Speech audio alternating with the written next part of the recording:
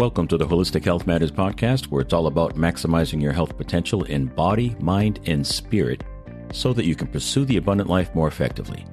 I'm your host, David Sandstrom, naturopathic doctor and biblical health coach, and this is episode number 16.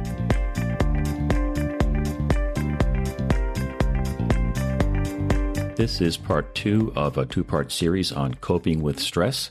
We're talking with Andy Ainsworth, who is a Christian counselor. He's been in practice for 35 years, and he's an expert in relational care principles, and he knows an awful lot about dealing with stress and overcoming trauma. In the last episode, we talked about how to recognize the symptoms of PTSD, and if you might be experiencing that. If you haven't listened to episode 15, I suggest you go back and listen to that episode now, because I think you'll get a lot more out of this episode if you do. At the time of this recording, our nation, and in fact the whole world, is in the middle of the COVID-19 pandemic. And we're all under a great deal of stress right now. We could all use a little help in managing our stress levels, because if stress is left unchecked, it can compromise our vitality on a physical level. Almost everything we do in the holistic health world to pursue health is related to stress reduction. We can reduce our physical stress with good sleep or a chiropractic adjustment. We can unburden our bodies by reducing our toxin exposure. In this episode, we're going to be talking about how we can lower our mental emotional burden, which, if not dealt with effectively, can, through the mind-body connection, ultimately compromise our physical vitality. We don't have to be a war veteran to experience PTSD.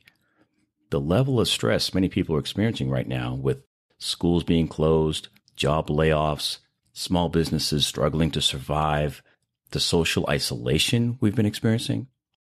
And when you consider the relentlessness of all this, add it all up, and for many of us, this meets or exceeds the level of mental emotional stress a soldier could experience on the battlefield. This stress can manifest itself very much like PTSD. We talked about in the last episode how to recognize those symptoms. So again, if you haven't listened to episode 15, I suggest you do it now. One thing before we get started, I need to apologize in advance for the audio quality here.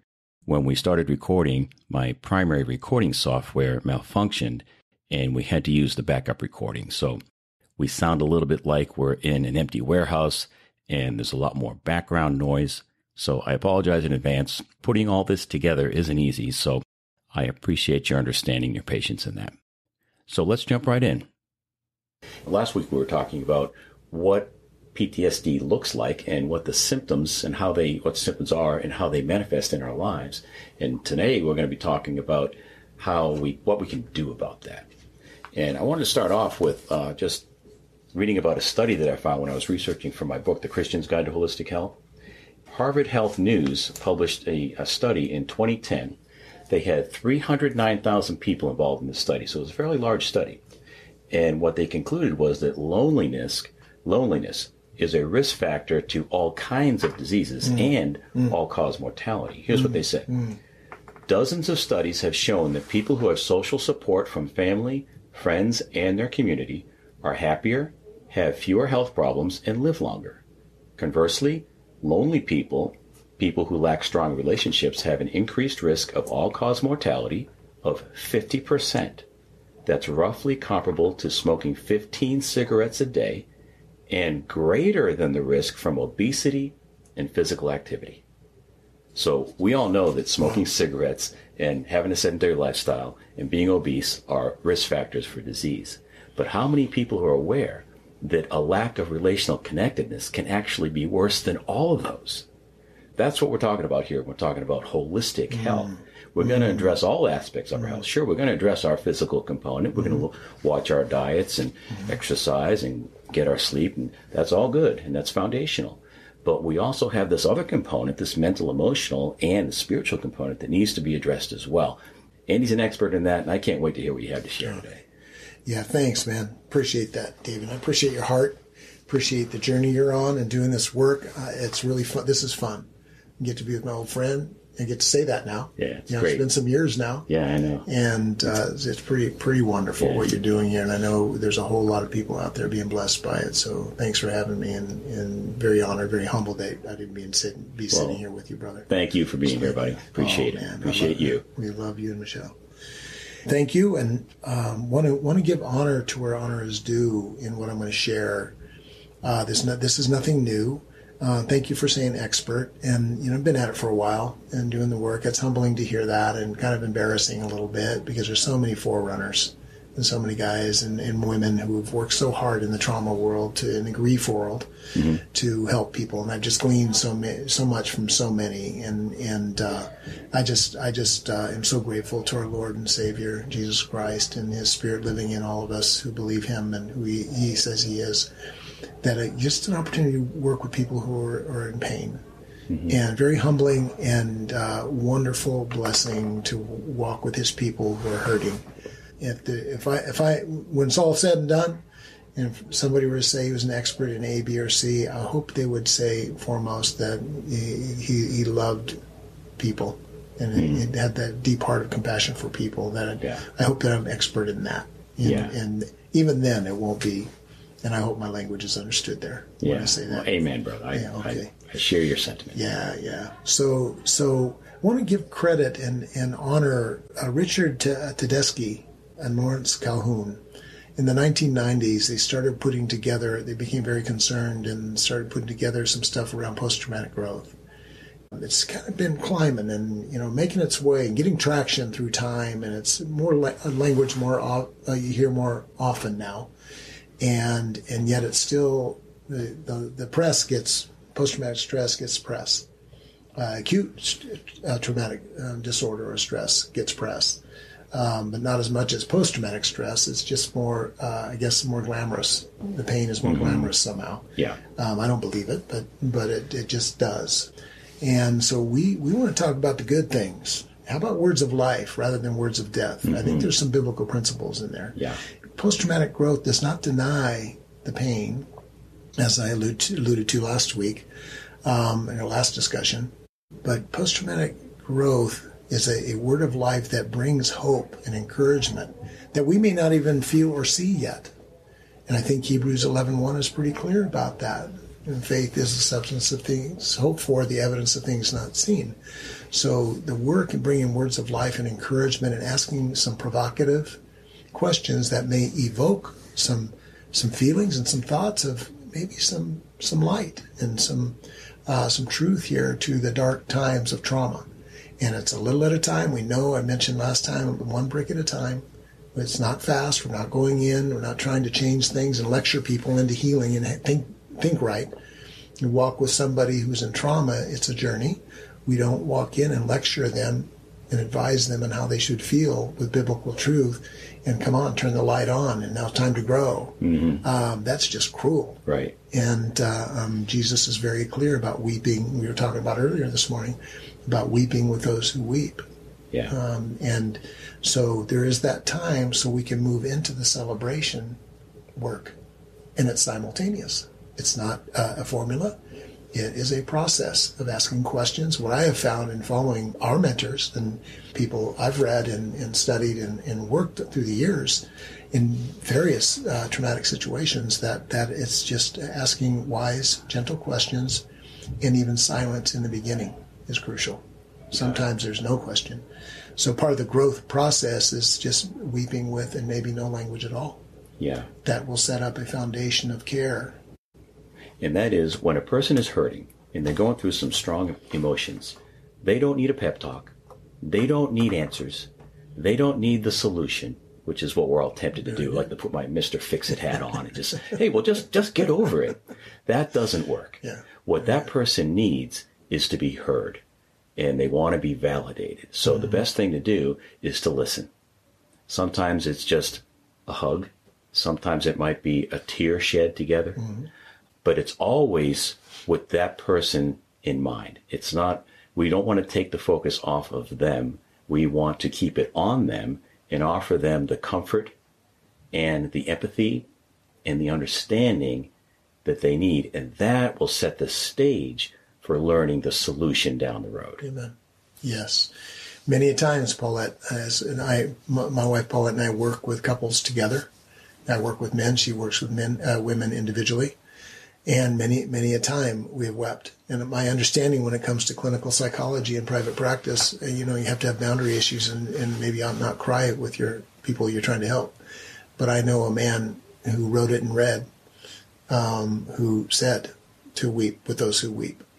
And so when it comes to pain, it's entering people's world and seeing and feeling their world through their lens and walking in their shoes with that healthy emotional responding that you're speaking of, David. I really do appreciate that. Just real quick, the Bible verse that Andy was just referencing is Romans 12:15. Amen to that. Rejoice with those who rejoice, and weep with those who weep. Yeah. It's a powerful, it's so succinct, but there's so much wisdom there. It's incredible. Yeah. Oh, yeah. Thank you for that, man.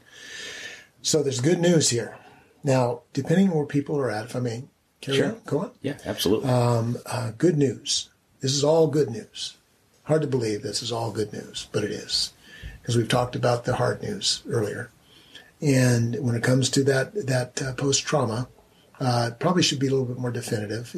Acute stress disorder, as they call it in the DSM, or stress, is a 30-day. Some would even stretch it out to 60 days of experiencing all those general symptoms I was talking about, and perhaps even a few more, depending on age and experience and where you've been.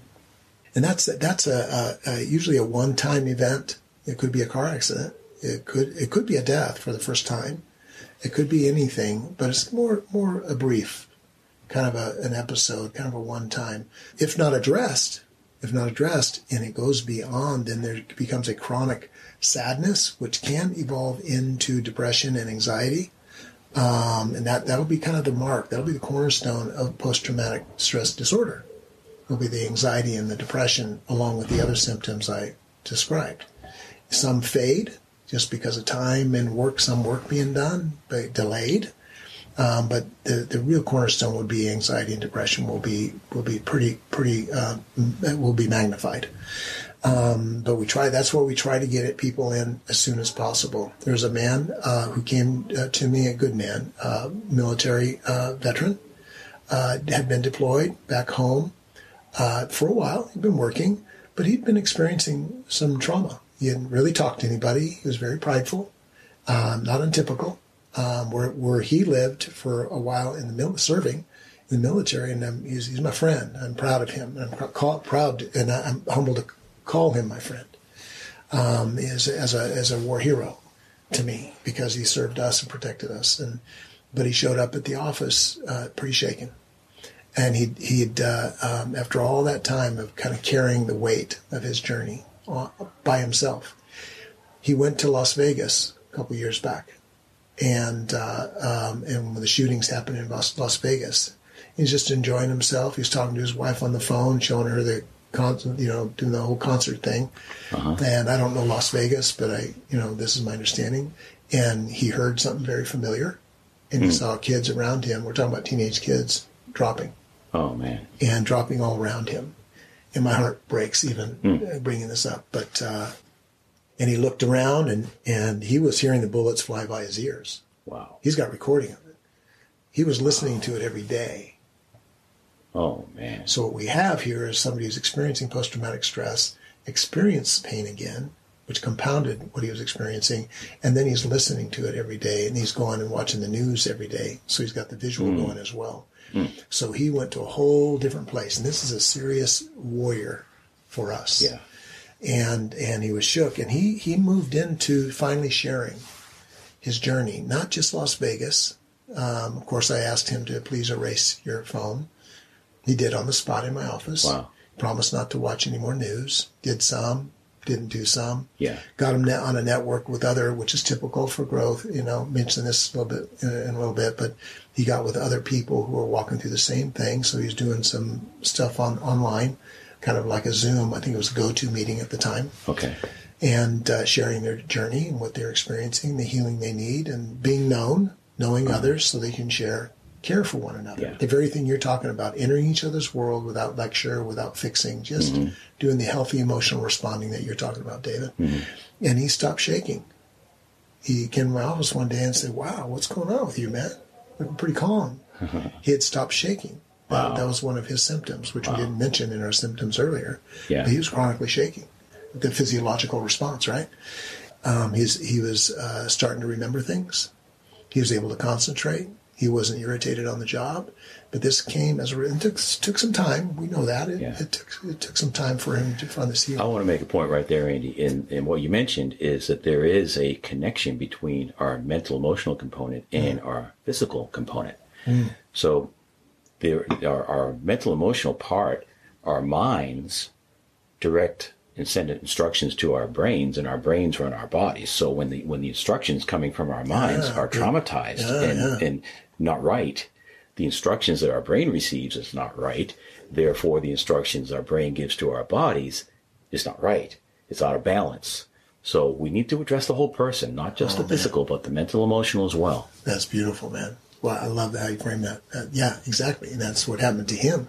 And in the positive, the growth work happened the same way, right? I mean, it can happen either way. Absolutely. For good or bad. Yeah. Right.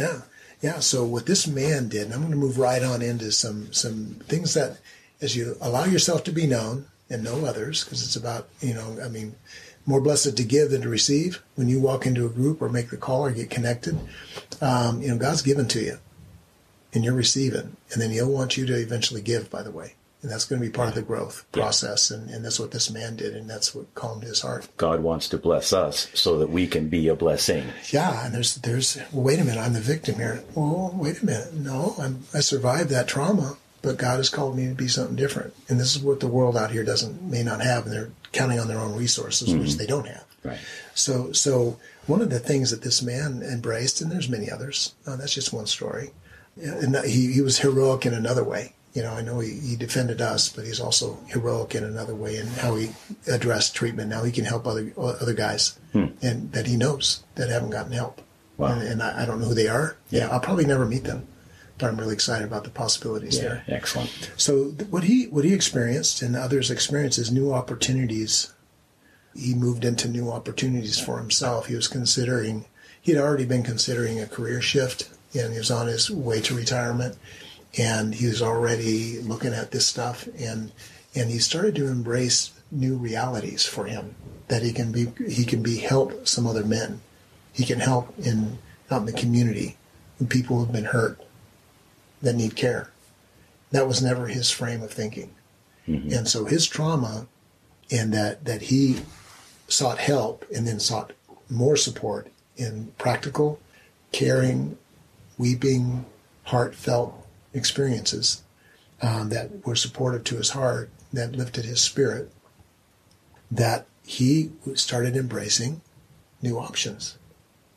And it wasn't it wasn't an emotional shift. I've gone through this trauma, so I'm going to change my career. So I'm not talking about that. This was already moving in his heart. And his eyes were open to how he can actually care for more people. So he embraced, that'll be part of the growth process. You may be on the job and you're in your career and you're doing your thing. You just simply may be caring for the guys on your job a little bit more. It's a new opportunity to embrace people. You'll see pain. You'll be more aware of people in pain around you. And you may find yourself embracing that opportunity just to care for somebody. Because you know what it's like to experience care yourself. So, Andy, correct me if I'm wrong on this, but if I'm wrong, let me know. Does it help that person to get the focus off of themselves and onto other people? Is that part of the growth process? Is embracing that mission or the purpose? Yeah. And it just helps distract them, or how does that work? I think and that's a great question, by the way, and great statement. There are some will avoid their healing and just start serving other people to avoid their healing. So there could be an avoidance problem there, and that'll be obvious. Yeah, because they'll just be running around like a chicken with their head cut off, and it won't be helping anybody because it'll move into all those unhealthy responses of fixing and lecturing and even criticizing and ultimately complaining. Giving their own story as more serious than that other person's story, or withdrawing from. So all those unhealthy responses that we know about will be the fruit of that. Yeah. But there is a time, and I'm not saying don't. I want to reiterate, going and taking care of your trauma and sharing your story and maybe writing out your narrative and being able to shift your narrative simply through writing and through prayer and through support and being in group. And you'll know God will lead by wisdom and discernment. So Proverbs chapter 2, 1 through 11 speaks to cry out for wisdom and discernment and understanding and insight. So you'll know when to shift to authentically care. And that doesn't mean my personal healing for trauma didn't stop. It continued while I started reaching out, which simply enhanced my healing.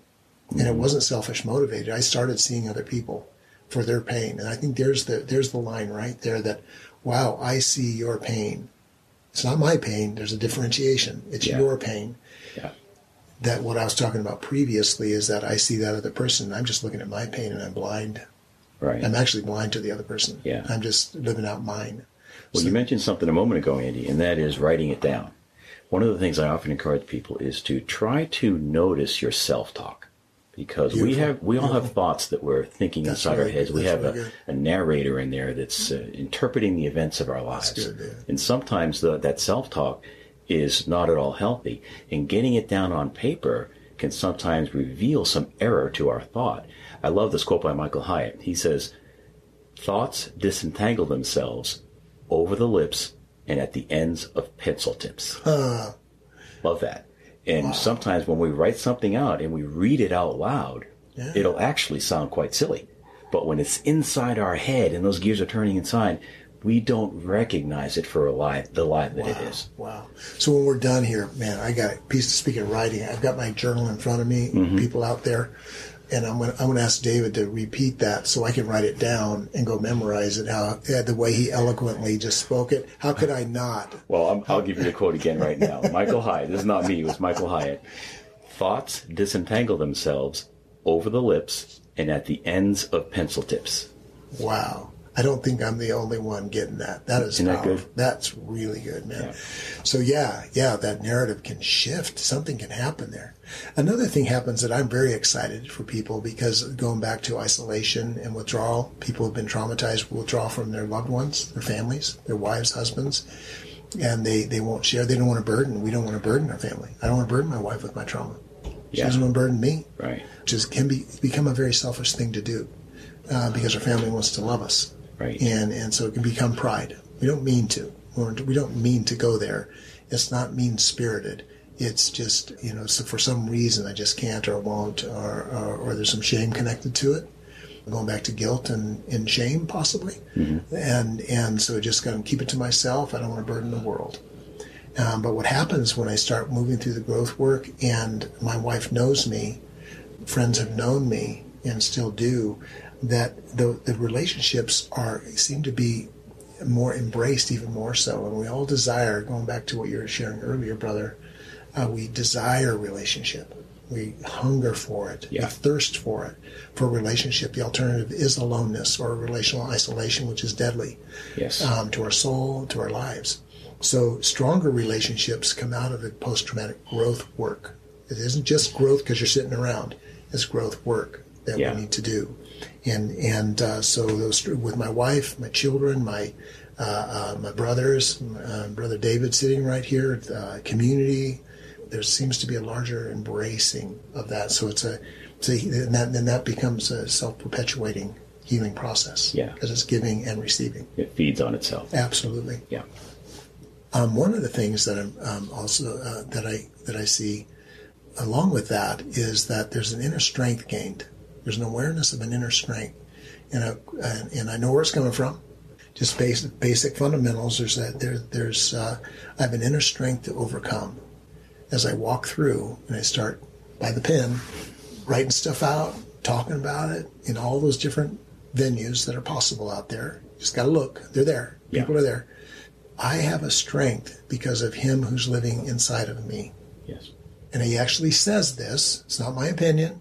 Greater is He who lives in me than he who lives in the world. I thought you were going to quote Philippians 4:13. Yeah. I can do all things through Christ who gives me strength. Gives me strength. Romans 8:11 says He lives inside of me. Yes. He says it 2 times in that context. Yeah. So the same power that raised Jesus from the dead lives in you and me. So we have a lot of spiritual authority. It's not arrogance. It's not pride. It's a truth that he gives us. It's not our opinion. It's not a feeling. He's walking with us. So we have an awareness because of who he is living inside of us and around us that, wait a minute. Do I have a Caleb spirit in me, really? Yes, I do. I'm not 85 yet. But he said at 85, he went to Joshua and said, hey, brother, I'm paraphrasing, obviously, I've got more fight in me than a 40-year-old. Yes. Let's go. Let's do the dance. I want my inheritance. Let's go. So there'll be an overcoming spirit that will, if you will trust him with all your heart and not lean on your own pain, don't lean into your pain. Don't lean on your own understanding. Mm-hmm. In all your ways, acknowledge him. He will make your path straight. He will give you success. He will. Yep. And part of that will be an incredible strength to overcome the trauma that you've gone through. Again, for a third, fourth time, we're not minimizing the trauma for a second. We're actually fully valuing it, because God is going to use that, as 2 Corinthians chapter 1, verses 2 and 3 and 4 speak to, that the very comfort that I've received in my pain, I'm going to turn around and comfort that person there with the same comfort that I've experienced. Mm-hmm. There's going to be that awareness and that healing, so I can give it. So I never want to forget my pain.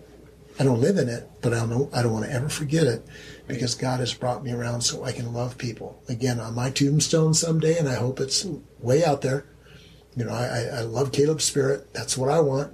Mm-hmm. But in the day, he loved people. That comes from his power. And another thing that comes to mind, and I have here before me, is gratefulness. You'll experience gratefulness. You'll know you're in the growth process when you start being thankful to the Father, grateful towards others.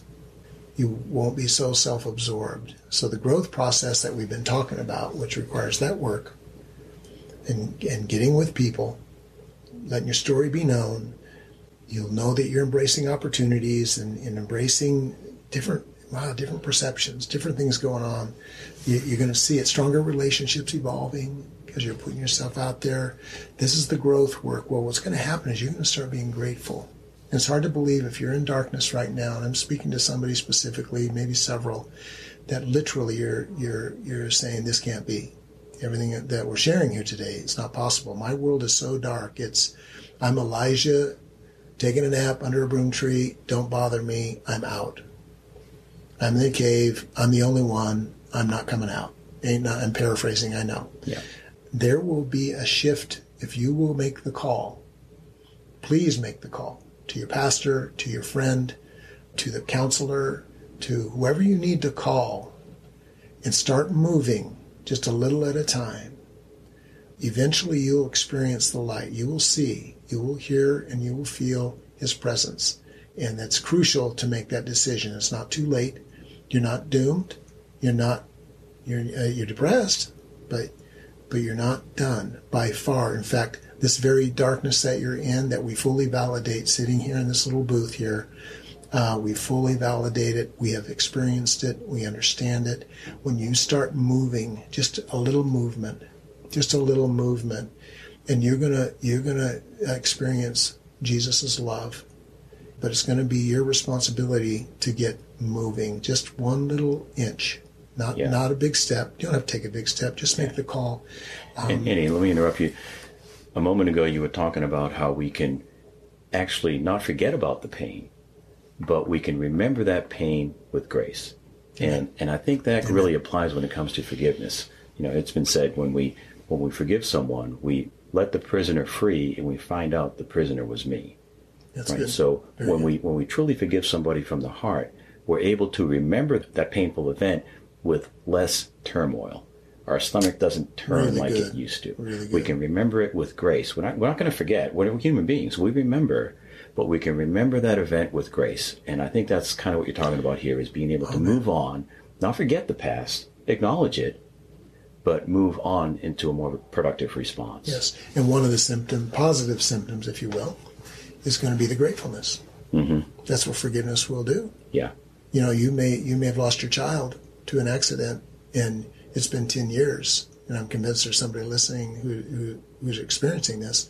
10 years since that time, and you still haven't forgiven that person. That drunk driver or whatever it was. Yeah. So you've been drinking the poison expecting the other person to die, and any of you who have been in recovery understand what I'm talking about. So that very thing that you're talking about, it'll move in if you just get up and start crawling towards the phone. Literally crawl. Some will have to crawl to the phone, pick it up, make the call, and allow yourself to just keep showing up 1 inch at a time. Mm-hmm. And the forgiveness piece is going to lead to that. Yeah. And even more so. Mm-hmm. Your spiritual life is going to shift. That's what's going to happen if you continue to go toward, as my warrior friend that I spoke of a few minutes ago from Las Vegas, his spiritual life shifted. He just had an experience with the Father, his loving Father, who was holding him the whole time. He never left him, never will. He promises that. We were talking about angelic hosts a while ago out of Psalm 91:11 and Hebrews 1:14. I don't know how he does it, folks. I just know he's present, and he'll enable us to shift in our faith, even though we're saying, where were you, God? How come you let this happen? Yeah. Why didn't you stop it?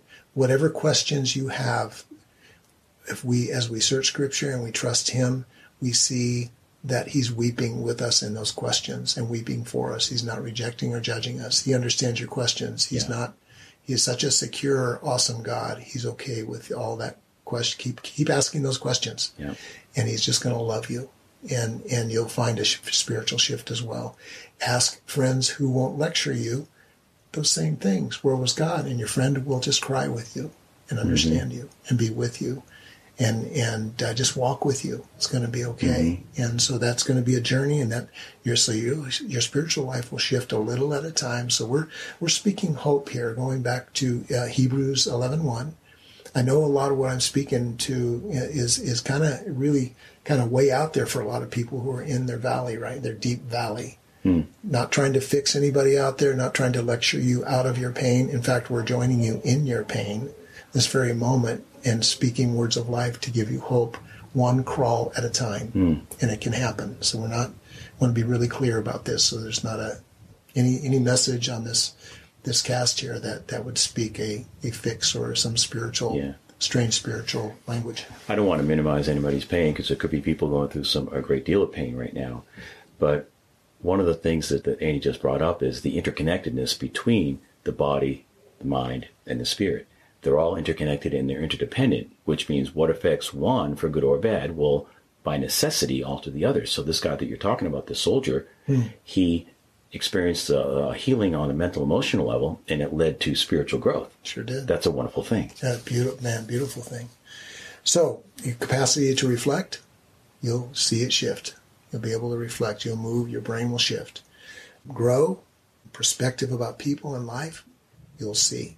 Just some brief ideas here almost sound too simple because of the complexity of post-traumatic stress and the pain that's just so entangled on so many levels. The simplicity that I'm talking about here sounds incredibly unreasonable.